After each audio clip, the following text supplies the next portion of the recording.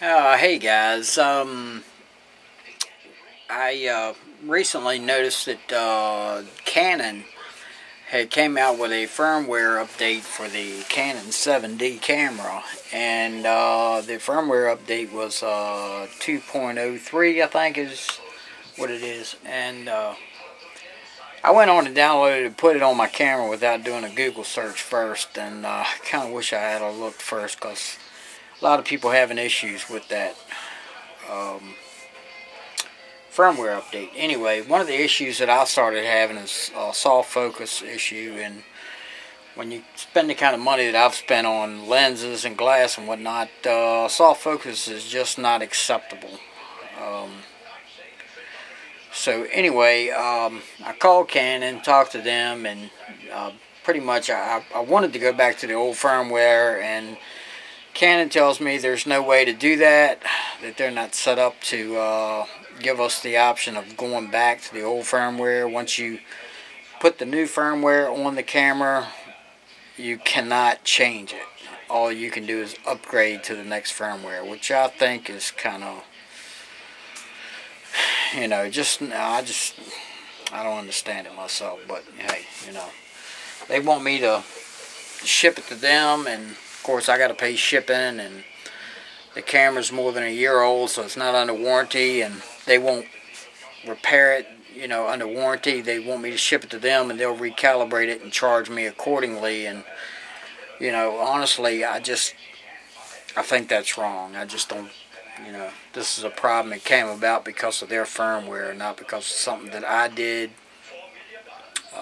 Their firmware actually did it. Anyhow, like I said, one of the issues I'm having is a soft focus issue, and so I decided I'd do a video on calibrating a lot of people say you're calibrating your lens, but you're actually calibrating your camera body to your lens, okay? And I'm going to show you a down and dirty way of doing that. I'm probably going to hear a lot of flack from a lot of people about that I'm not using the right stuff and this and that and the next thing, because they sell a lot of high-tech gizmos and gadgets to calibrate this stuff, and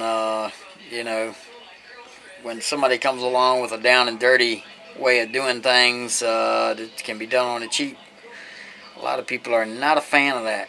So anyway, I'm going to show you what I've got set up here. Got the Canon 7D set here, and I have got a, if you can see it, I'm not sure if you can see it from here, but let's see, raise you on up here and take your mobile. What we've got here is we have a framing square that you can get at Lowe's or Home Depot of your choosing, and we have the Canon 7D on a tripod with a 70 to 200 2.8 lens on it. Got the lens hood off because you don't have to worry about any kind of flare or anything. We're inside. Now, as you can see, we have this framing square set up just shy of being parallel with the camera lens. From looking at it, it almost looks like it's straight with the lens, but it's actually not. It's on just a little bit of an angle, and I'm going to show you why. Alright, let's get set up here, and we're going to start to calibrate this lens. We're going to zoom in a little bit on the back of the camera, and I'm going to walk you through this. Okay.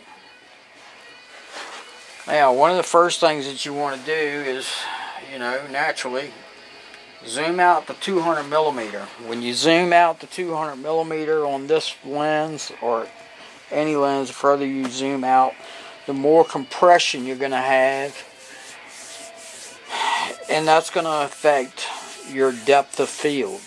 We are also going to shoot at wide open aperture with this lens, 2.8. That's also going to narrow your depth of field. That way we can kind of pinpoint where our focus needs to be at. Now, I've already done some calibration to the lens, so it's pretty close to where it needs to be. There may be a little bit of an adjustment, but I'm thinking we're pretty dead on. But I'm going to show you how to do it. So, first thing we're going to do is we zoom to 200 millimeter. We're going to go to LabVIEW. Bring it up LabVIEw. We're going to zoom in and we're going to let the camera focus. And as you can see, we're focused on the number 12. Okay. Let's just take that picture. Let's go off of LabVIEW and let's pull that picture up. And now let's zoom in. Now as you can see, we were on the 12 and the 12 is in focus. The 11 is out of focus. The 13 is out of focus. The 12 she's in focus. Alright, let's do a micro adjustment. Get out of that by pushing down on the shutter release, just sticking our finger on there. And we're going to go to the menu button. We're going to hit the menu button. And we're going to scroll with this top button up here over to next to the last icon at the top. And we're going to scroll with this button here down to Control Custom Function 3 Autofocus / Drive. We're going to hit the OK button right here. And we're going to come to this menu, number 5, depending on where you're at. That's number 6. That's number 5. That's number 4. We're going to come to number 5, Custom Function 3, Autofocus Drive, number 5, Autofocus Micro Adjustment. When we push the set button, by default, it's going to light up this box up here on Disable, because that's the default setting. You're going to scroll down. If you select this one, adjust all by the same amount, it adjusts every lens by the same amount. You don't want to do that. Go down to Adjust by Lens. This tells the 7D to recognize what lens is on the camera body now and only apply these settings when that lens is attached to the camera body. The 7D is pretty smart like that.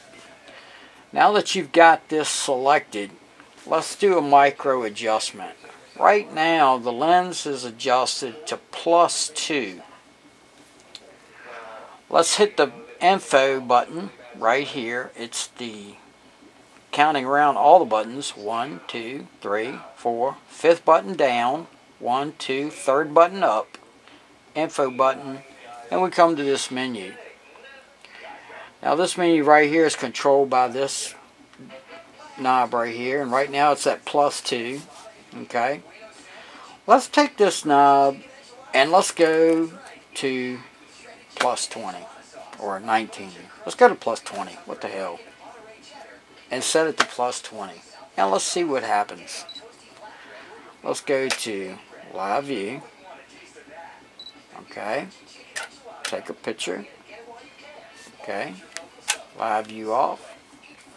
Play. And let's bring it on up. Now, as you can see, this 12 got soft. And what's in focus is actually this line right here. Is what's in focus. This line over here. The 12, the one on the 12 is soft. The 11 is way out soft. You can see what the 13 is, but it's soft too. So it's shifted everything that way. Okay. Now let's go back to the menu. Autofocus Drive. Adjust lens. Hit the info. And let's crank it on back down here. And we'll go down to +1. And we're going to see what +1 looks like. We're going to hit this again right here to select OK. And that sets it to +1. Now, LabVIEW, and take a picture. Turn LabVIEW off, hit the play button, and let's zoom it in and see where we're at. Okay. We've definitely come back this way now. We can see that this line right here is more in focus. The one is still a little bit out of focus. You know, we need to move more in that direction. Now, you can see how important it is that the angle of this framing square be not quite parallel to what the lens is running. It's running just a little bit off, a few degrees off, so we can decipher what these numbers are. Let's go back to the menu button, autofocus drive, adjust by lens, hit the info, and let's go on down to negative. Let's go to -2. -2 worked once before for this lens, and I'll see if it's going to work again. Push this set button to make sure it's going to, you know, keep it in the settings. I'll go LabVIEW again. What the hell? I like LabVIEW. Okay, zoom it in. Let's see what happens. Hello, hello, hello, and click LabVIEW off.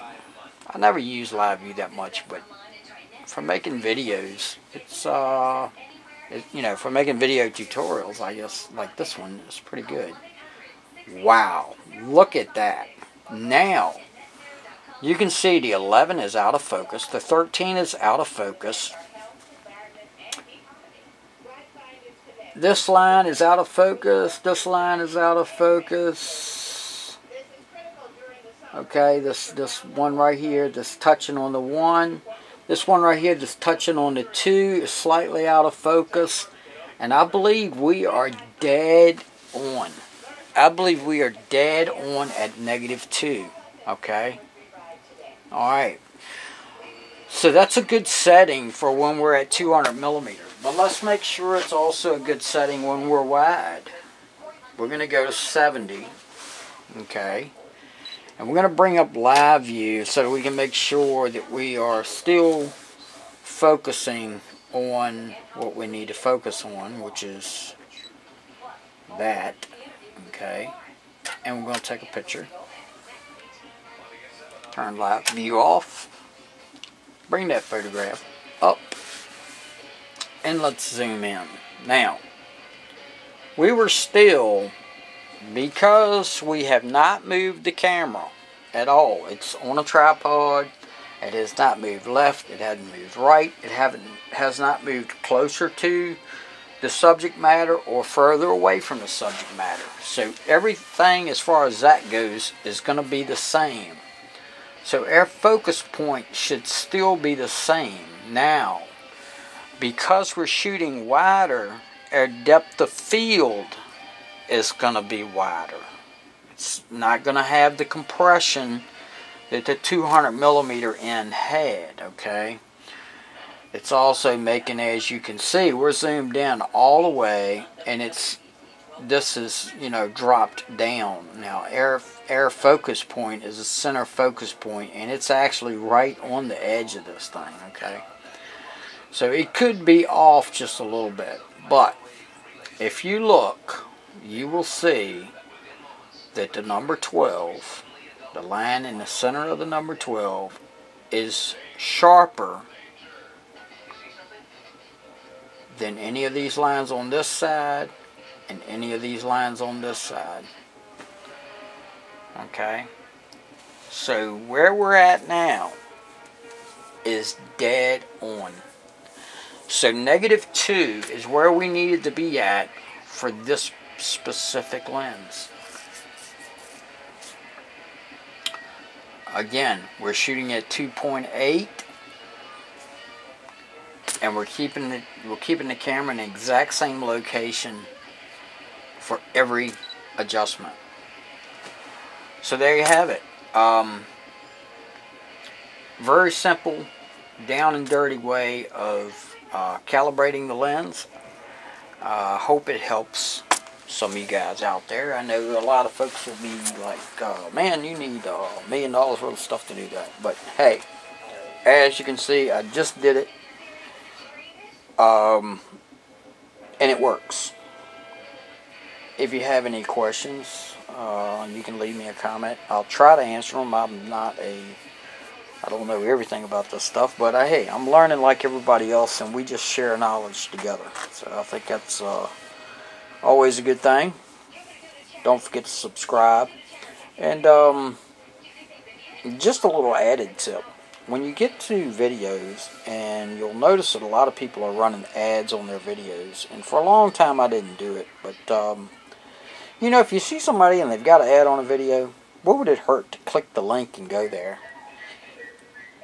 I mean, we get like 3 cents, and it really kind of helps us out, you know. It kind of motivates us.